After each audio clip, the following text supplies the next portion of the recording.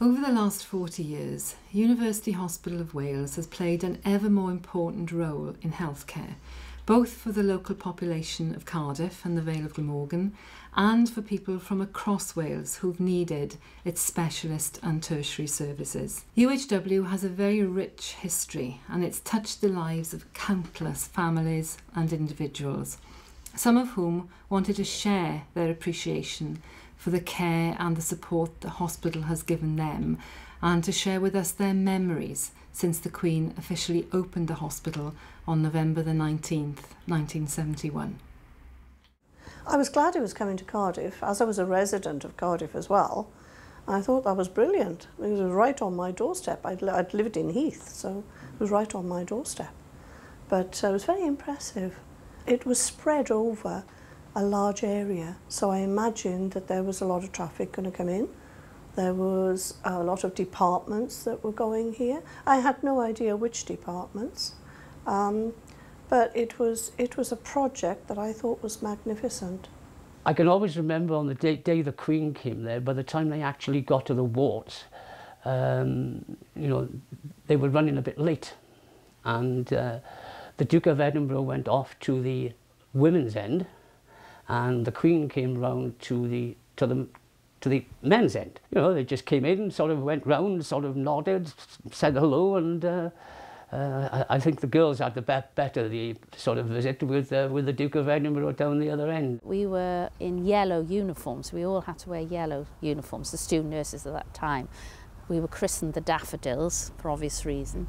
And we had to wear red sashes across our uniform and white gloves. Came up to the hospital, and we were positioned in strategic points where guests were walking along. And at one point I was in the main, the front of the hospital was the main entrance then, when the Duke of Edinburgh came past, and we were lined up with our red sashes, and his usual cryptic humour turned to somebody in the party and said, "Oh, is this a Miss Wales competition?" All I can remember on the day is I was standing outside the main concourse reception, and then the Queen arrived with her husband, Prince Philip, and her entourage again, and they came in, and I was just standing to one side in my uniform, my thick three-piece uniform. It was a very, very hot day, and then when she walked through the main reception, she was greeted by all top management, and she was taken to the tablet to unveil the hospital. One of those at the official opening, and a key figure in establishing the University Hospital of Wales, was Provost of the Welsh School of Medicine, Alan Trevor Jones.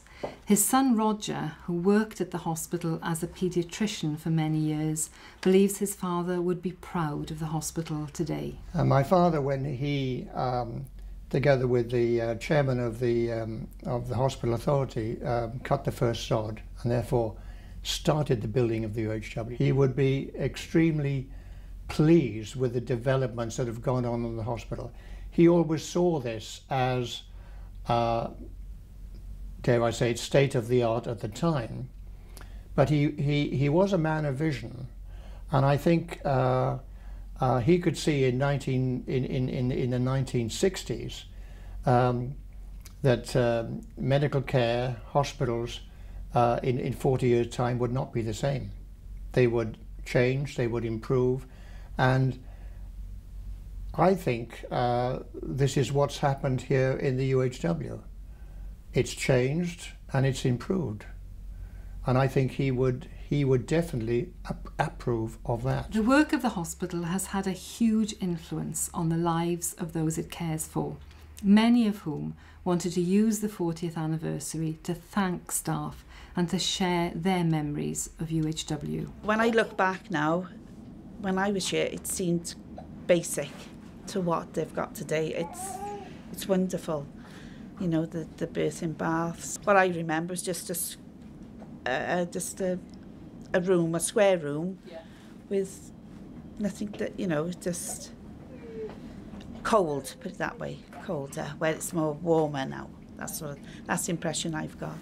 I think each one of us, we're blessed that we have such a wonderful hospital that we have today. Proud dad Dario is particularly grateful for the efforts of UHW staff, who not only helped him beat leukemia, but also cared for his twin babies who were born prematurely, weighing not much more than a pound. Staff, I can only praise them. They've got so much caring for you, and it gets you through every day, because you need that. You need people boosting you up every day, man, because there's some dark times when you're in there.